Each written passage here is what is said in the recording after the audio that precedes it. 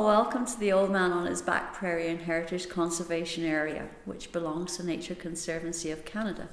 It's got this very weird name, the Old Man on His Back, and there are several reasons why that we have this name. The first story is that they found an old man lying on his back there, and he was kind of dead. That's the first story. The second story is the ridge, as you approach it from a certain direction, is supposed to look like an old man lying on his back. But I've been driving these roads for 46 years now, and either I have no imagination at all, or somebody had a real wild imagination, because I've never seen it. Another story is that there is a rock formation on top of that hill. And if you look at it from a certain direction and a certain light, and you squint and you use your imagination, this rock formation is supposed to look like an old man lying on his back. And then on the wall here we have the native explanation of the name of the place. And the story goes that Nappy was a Blackfoot warrior and he was wounded in battle. And first of all he went to East End, and by the time he got to East End his wound was infected. And it's the pus in his wound that has formed a layer of white mud clay that goes through the East End hills. And that white mud clay is still mined on a daily basis. It's high quality porcelain clay. And it gets taken into Medicine Hat, into Moldova potteries, and used in the pottery making in there. And then Nappy walked from East End out to here, and he lay down on his back to rest. So whichever story you remember, go with it. That's my advice. We have a different formation of land around here. It's not flat, and you've got all these little mounds and hills and hollows, and it's called hammocky moraine. And as the Wisconsin Glacier retreated thousands of years ago, a piece of glacier would break off and wash away the land underneath it, and that's what forms the kettle part, where the bottom of these hills and the knobs are the hills that were left behind. The attraction to Nature Conservancy when they bought this place from Pete and Sharon Buteller in 1996 was the fact that it's 13,000 acres in one block. And of that 13,000 acres, there were just over 900 acres under cultivation. So Nature Conservancy isn't in the business of farming. We maintain things in their native state or return it to its native state. So they had to come up with a game plan. And it took a few years. They called in the expertise of Nature Sask, because they're the guys who know which grasses are indigenous to which area. And they called in Ducks Unlimited too for some help. And because we depend upon donations for our day-to-day operation, seeding native grasses is a really expensive proposition. And so we did it so many acres per year. When we started seeding, and that picture there is the first chunk of land that was seeded back to native prairie. We had 10 different species in it, and it's called warm and cool forbs, and all that means is some of the grasses start growing as soon as spring breakup comes, and the other grasses start growing a little bit later. This was important for us because lots of this land was Crown lease land, and it was handed over to Nature Conservancy with the understanding that we stay as a working ranch. So we had to think about this grazing pattern for the type of grasses we were putting in. Seeding time for seeding native grasses, the ultimate time is fall or late fall, so that it lies dormant for the winter, and then it starts germinating as soon as spring breakup comes. What the experts tell us is in 50 years' time, we won't be able to tell the difference between stuff that has never been broken, like the native prairie that's always been native prairie, and the stuff we've seeded back to native grasses. It would be really interesting to be around in 50 years' time to see if the experts are right.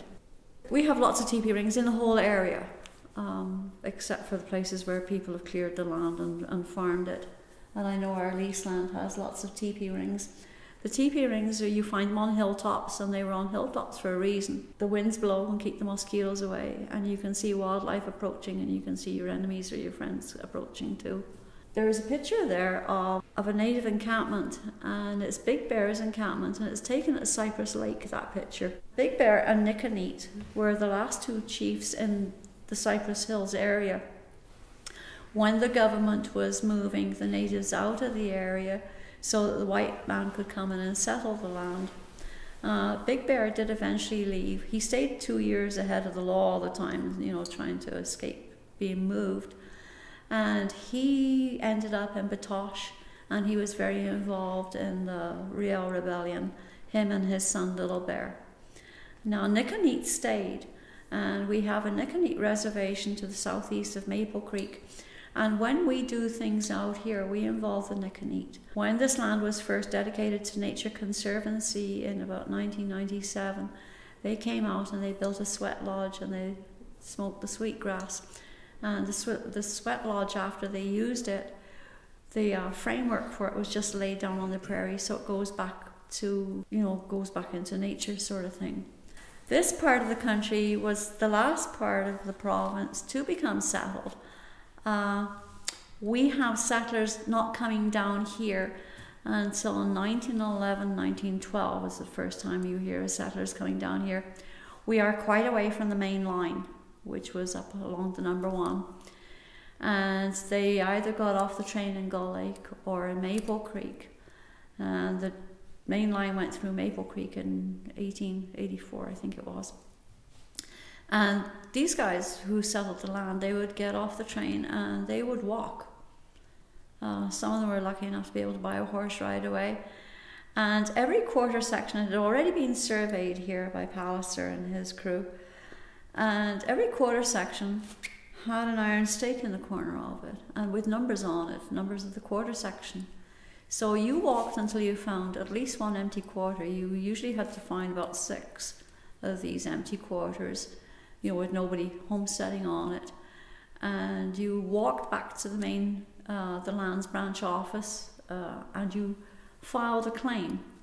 And the reason why you went back with 6, if you went back with 1, usually the person that had filed on it previous to you, you met them on the road somewhere or on the trail somewhere, and you got there, no, somebody's already filed on that quarter. And to get your quarter section, which is 160 acres, to get it free and clear, you had to build a primary residence on it and live in it for 6 months of the year, for 3 years. You had to break 10 acres of land for 3 years, and you had to be over 18. And then, oh, you had to pay a $10 filing fee, and that was it. And so if you fulfilled all those requirements, then that quarter section was yours. And so that's how this land got settled, and there was absolutely nothing out here, and there was no trees to build houses, so there were lots of houses built out of sod. And I know our old original farmhouse was sod, and it boggles my mind that people actually lived in stuff like that. But Grandma said it wasn't that bad, because the land out here is known as Robsart clay, and it gets like cement. And so you could sweep it and keep it clean. Dirt is a really poor conductor of heat. So in winter time it kept the heat indoors, and in summertime it kept the heat out of doors. The only problem was, Grandma said, if it ever rained, it would rain for 3 days longer indoors as it seeped through. So everybody learnt pretty quick, as soon as possible, to put tin on the roof. And I see the picture on the wall here has tin on the roof, and I know ours had tin on the roof, and ours also had a slope to it as well. There's a picture there of somebody breaking the land with oxen. Now, oxen weren't used an awful lot in this country. I know of 3 of the old homesteaders that had oxen and used oxen. Most people used horses, because after you'd finished using the horses for pulling the plough and all the rest of it, then you still had something to hop on and go to town with, or to pull the wagon to go and get your groceries or whatever.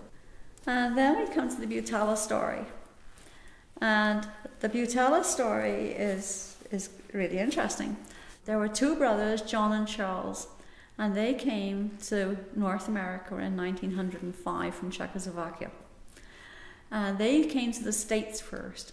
Now you'll find many people that have settled on this side of the border started off in the States. Frontier is the community just down the road.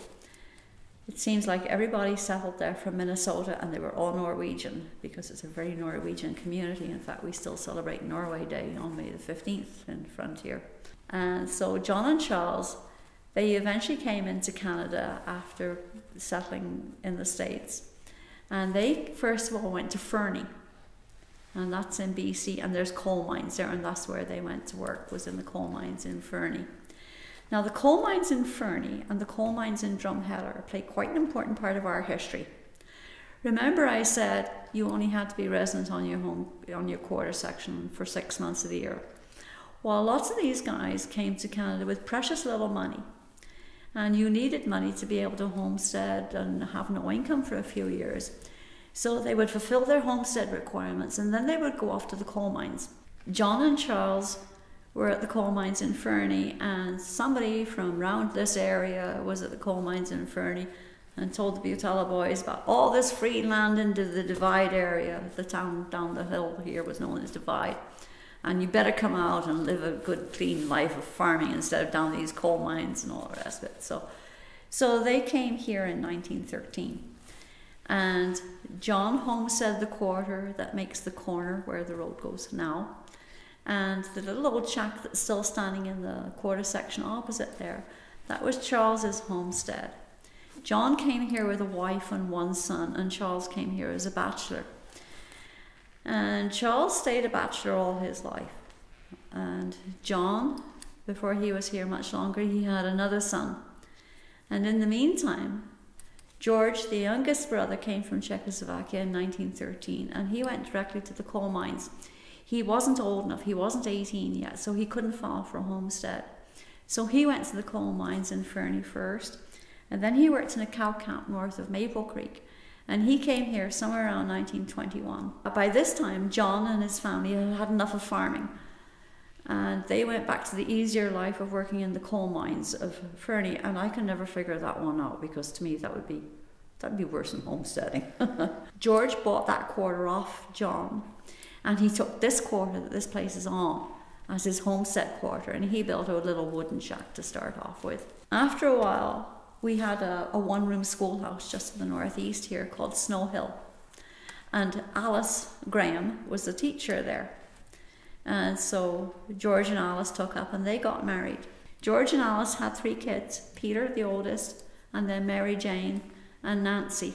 Pete married a lady called Sharon Hoy, and Sharon became Sharon Butella, the writer. And she's written quite a few books. One book that is pertinent to this area is called The Perfection of the Morning, and she wrote it telling stories of the land here and the stories of the land in East End where they have their main house. And then they talk about our bison or our buffalo.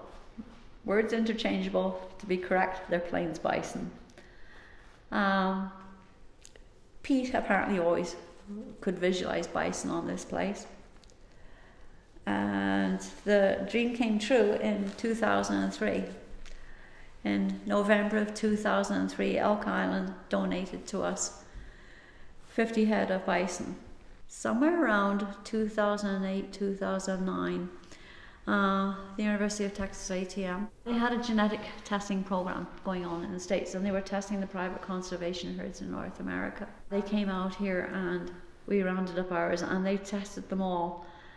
They took hairs and they took blood samples, and all those results came back, and everything is still genetically pure Plains bison, which is kind of neat. It means they are direct descendants of a herd that was known as the Pueblo Allard herd. This is a herd that came out of the States. Now, somewhere around 1878, there was a Penn-Dorial native called Samuel Walking Coyote. And his tribe were in the Idaho Panhandle. And his tribe used to invite neighbouring tribes for a buffalo hunt every couple of years. And he recognised the fact that the buffalo were disappearing. And so he did something about it. He captured either 4 or 5 bison. And over the year, his little herd grew.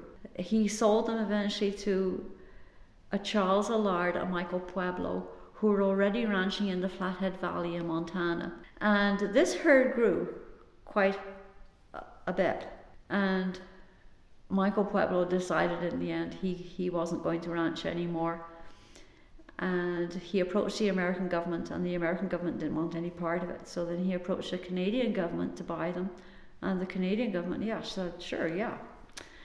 So in somewhere between 1905 and 1907, he was given 2 years to get them up to Elk Island National Park.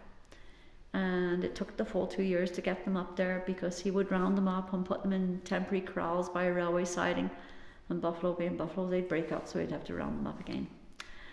And so he eventually got them up there. And so this herd here counts as the Elk Island herd. So then Elk Island was really happy to hear that these were still genetically pure.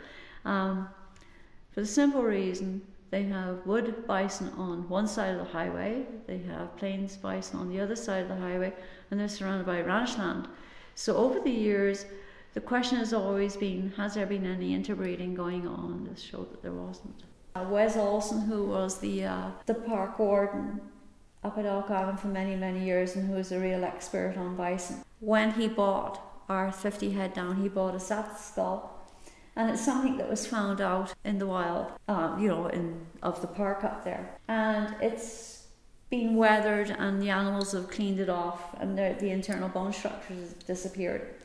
And then when the centre opened in 2006, Wes bought us that other skull head and the cape.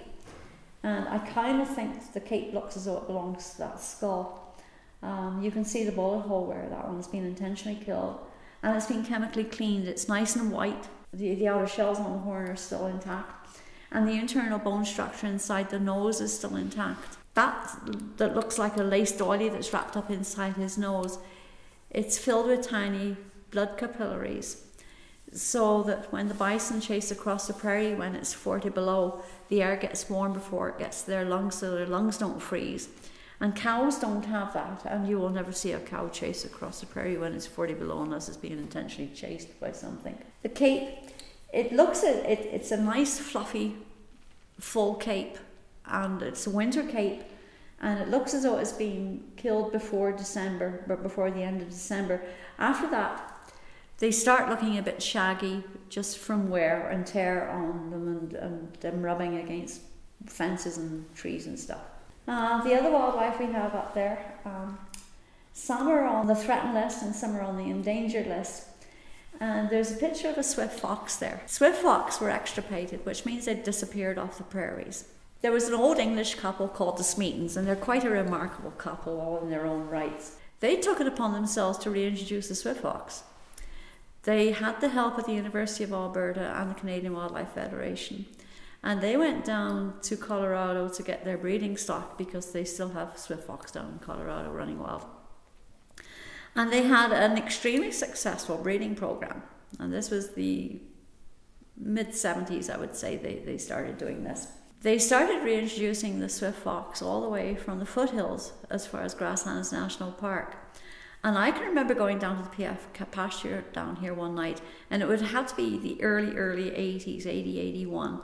And the University of Alberta girls were out here, and they had a truck, and it was full of cages of these guys. And they were releasing them in this area. And over the years, they have reproduced, and they are here. Not very many of them. And you kind of get to know where they are, so that you keep your eye out for them. They're about the size of a cat, with a tail as long. And so when you see them run across the road in front of you, usually in the headlights at night, the first thing you do is look at the tip of the tail, because the tip of the tail of the swift fox is black, and the tip of the tail of a red fox is white. And that's how you tell the difference, because they look like a really, really healthy coyote with a tinge of red in them. They're not red like a red fox at all, but they're kind of neat. Some of the other guys up there, the Fruginous hawks, they're on the threatened list right now. We're extremely lucky around here. We're just about at the northern edge of their territory, and we have lots of them around here. The greater sage grouse, well, that's a whole story into itself these days, and they're few and far between. Burrowing owls, they're on the endangered list. In the past couple of years, there's been a couple seen on here, but you see them and then you don't see them again, so. But that's the same as they are all over the place. The greater horned owls, we have quite a few greater horned owls around, and it's something sometimes you don't want to see around in your yard if you've got cattle, because if you've got cattle, you've got bales, and if you've got bales, you've got lots of mice. So you keep barn cats around, and kittens are lunchtime for the barn owls. The marble godwit, that's that other bird over there, The very first year this place was opened, I noticed we have a spring down in that direction, and there was only ever 3 around. But over the past few years, I've seen quite a few more of them, so it's kind of neat. The big donors to this place, you see IPSCO steel on there. All our fences here are made out of drill stem. And when we have our volunteer weekends for the past couple of years, we've been busy putting caps on top of them. We have a really interesting research program going on here right now, and it's been going on for about, I think it's 6 years now. His name is Dr. Kevin Ellingson, and he works with the World Wildlife Federation out of the States. And his research is grassland birds, the effect of bison grazing versus cow grazing. He came up with the interesting topic here a couple of years ago, and it's research that had been done down in the States. And fences that are made out of pipelines, you find songbirds down the bottom of them because they accidentally fall down there or fly down there or whatever, and then they can't get out. So we're in the process of very slowly, bit by bit, putting caps on the tops of all these steel posts. And we get people that want to see the bison and want to know more about the bison. And then we get farmers and ranchers who are interested in our grass seeding program. And there's others that are Nature Conservancy donors, on a permanent basis. And, they read about it in the magazine. So it's people like that that want to come here and see for themselves what we're doing. And they go away very satisfied.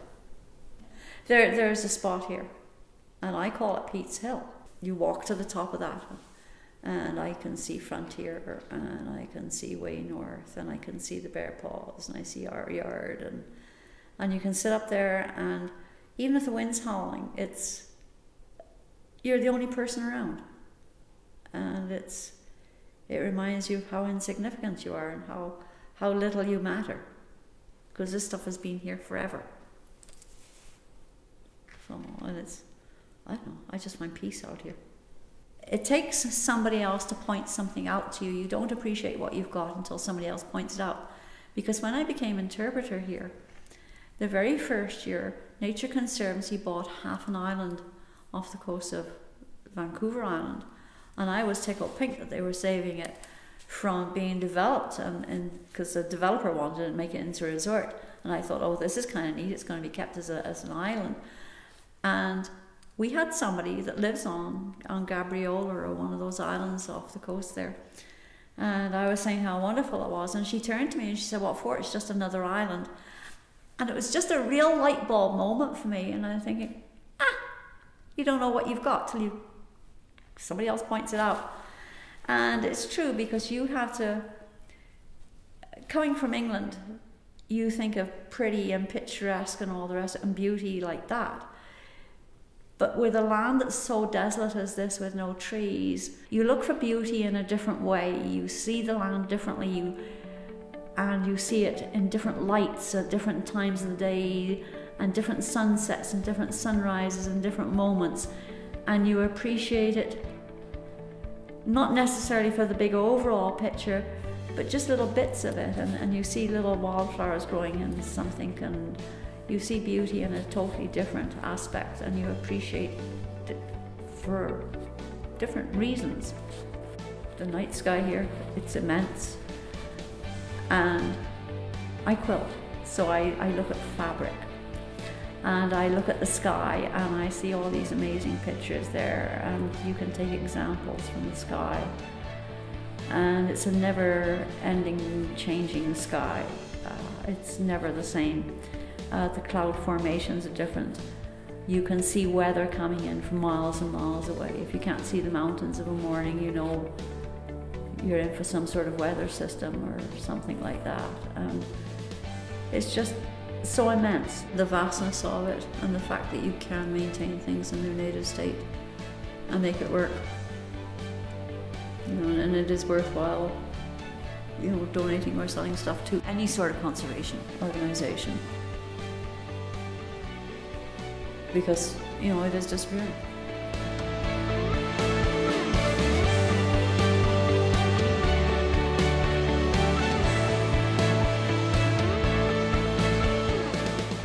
Hi, I'm Mark Wortman. I have the privilege of being the Regional Vice President for the Nature Conservancy of Canada in Saskatchewan, and I'm really thrilled to have an opportunity to help conserve really critical habitat across this province. Since 1962, from humble beginnings in Ontario, we now have almost 2.8 million acres of land across Canada.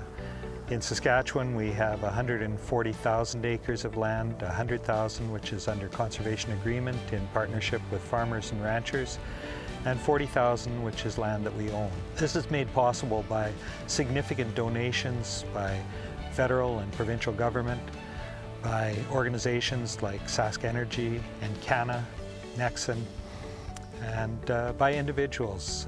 People who have been campaign leaders for us, like David Dubé and Heather Ryan from Saskatoon, have made all this possible. Without those donations and even support from the U.S. Fish and Wildlife Service and their foundation, and from the North American Wetlands Conservation Agreement, we're able to purchase this land and we're able to steward it and make sure that it is cared for in perpetuity. We welcome a variety of groups to come out, whether it's individuals or school groups, researchers, to come onto the land basically by foot and really experience the beauty and diversity of nature, which is truly life-giving. It's hard to explain the experience of coming out into a piece of natural prairie and hearing the wind blow through the grass, seeing the sights. And one of the best places to experience that is the Old Man on His Back Ranch, 13,000 acres of land, part of it donated, part of it purchased from Peter and Sharon Butala. And it's an amazing property.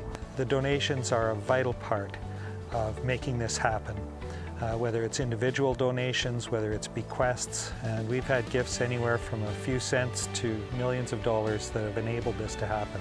We've been listed by Money Sense magazine, by the Financial Post, as Canada's top environmental charity. And it's because of the work that we do to make sure that the money gets directly to conserving the land. Of the money that comes in, 83% is applied to conservation actions. Standing here in this beautiful landscape, I can't help but think how we wouldn't have it were it not for the thoughtful generosity of people who have made significant donations. We need those donations in order to be able to do effective conservation work. Think carefully. How can you help this conservation work to continue to develop in Saskatchewan? How can you help care for this land that is so vital and critical? How can you make sure that your children, your grandchildren, your great-grandchildren will be able to experience the beauty of these surroundings? Your donations do make a difference. Thank you.